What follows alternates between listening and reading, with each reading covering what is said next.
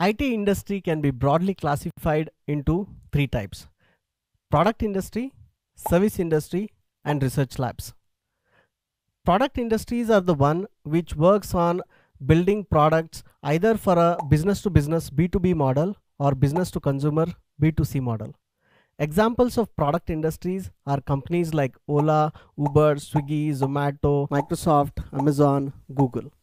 So in these companies, they build software products which get sold for millions of users who are either retail consumers or they are businesses by themselves. IT service industry provide IT services to the other businesses.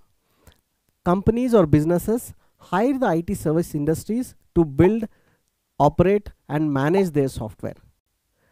All the industries like banking, automobile, manufacturing, retail, those industries generally do not have a software team of their own. They outsource this work to IT services.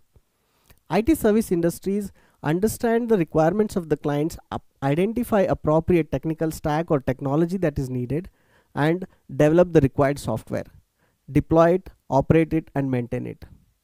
In case of IT service industries, in majority of the scenarios, the intellectual property rights, data, and even the servers are all owned by the customers. The customer can change the service provider, they can move it to a different location, they can upscale or downscale the investments. In India, the IT services industry created lakhs of jobs in last 15-20 years.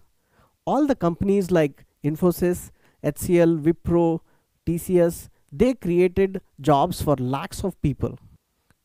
In IT service industry, there are multiple roles, and IT services industry built the Indian IT ecosystem. The third category of software companies is research labs, something like Microsoft Research, IBM Research. In these research labs, they mainly hire PhDs. In these companies, cutting edge research happens on some of the hardest technical problems. Coming back to IT services and products. A lot of people ask me which industry is good. Should we go in IT products or should we go in IT services?